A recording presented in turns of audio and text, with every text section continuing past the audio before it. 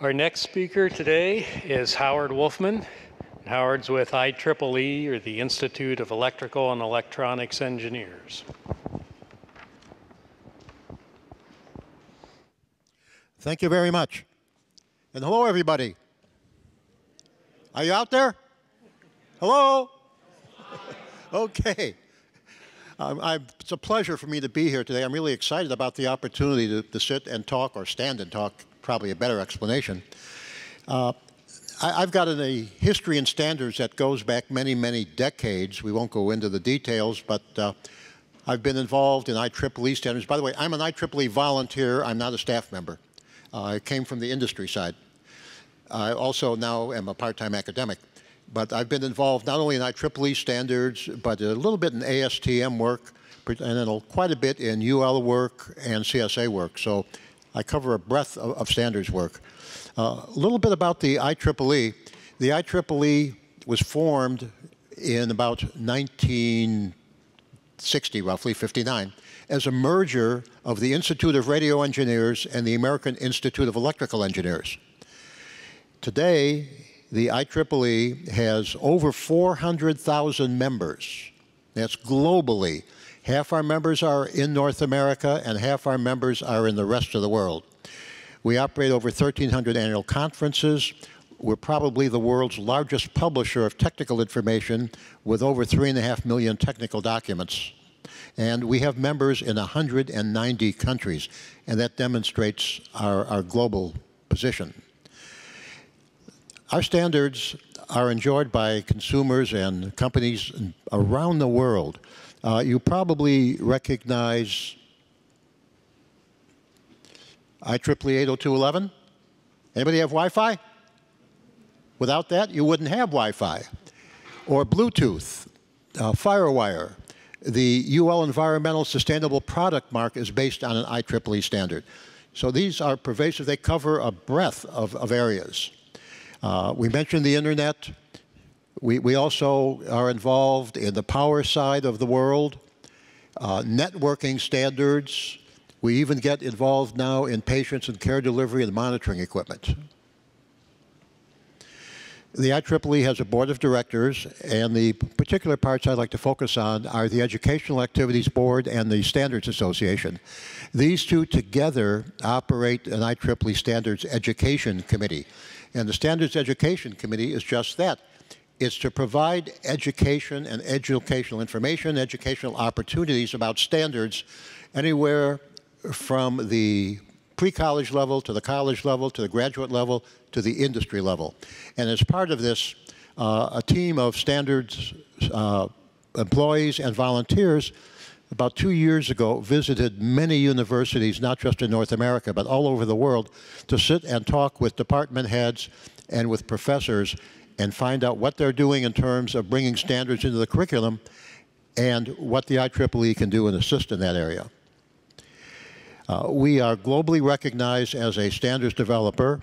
We have over 900 active standards, more than 500 standards under development, and out of our volunteers of 400 million, we have over 20,000 standards development worldwide. We are open in membership for standards development. You do not have to be an IEEE member to participate in our standards development.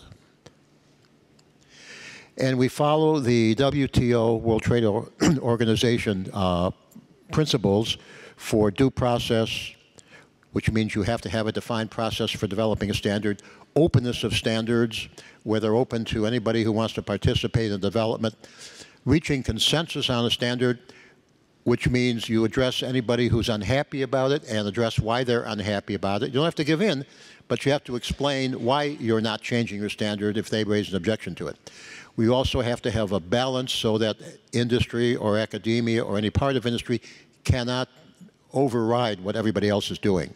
And then there's a right of appeal.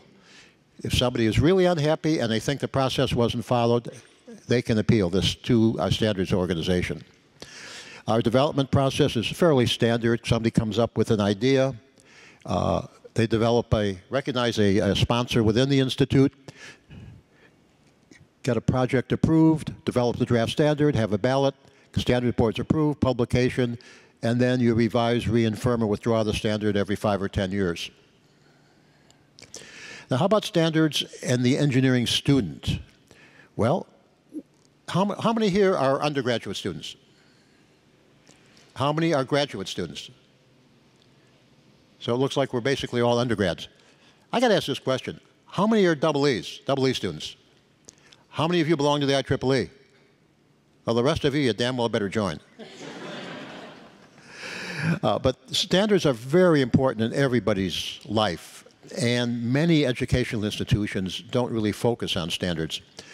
A couple of years ago, I was involved in a conference of professors on the capstone project for senior development, and we were talking about bringing standards into the capstone projects. So why is this education, standards education, important to you as students? Because you need to recognize the key role that standards play in engineering technology, the computing field, and incorporating standards in the curriculum benefits students and faculty as they face design process challenges. Provides tools for learning about standards. And of course, the knowledge of standards can help you make the transition. Eventually, you got to make this transition, right? From the classroom to professional practice, be that in industry or in academia. And other parts of the world, other disciplines would also profit from standards work. So we have something called the IEEE Standards University. It's being developed now. We have multi-track projects, a 3-year plan. We're working on this. And one thing I do want to mention that's important is we provide grants. We provide grants to students working on projects so long as they involve IEEE standards or possibly other standards. And if you want to learn more about those grants, contact our staff folks whose name and contact information is at the end of this presentation. Speaking of that, here's where you can learn more about IEEE standards. Our IEEE Explorer, and I suspect the university has a subscription to that, so you can probably get it through the library. If they don't, they should.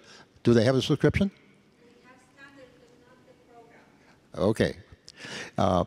Then you can also learn about it our standards portal, IEEE Standards Select, and GET program. And these are the names and the contact of the folks that you need to talk to. Susan Tatainer or Jennifer McLean can tell you more about the student grants that we have. And I thank you very much.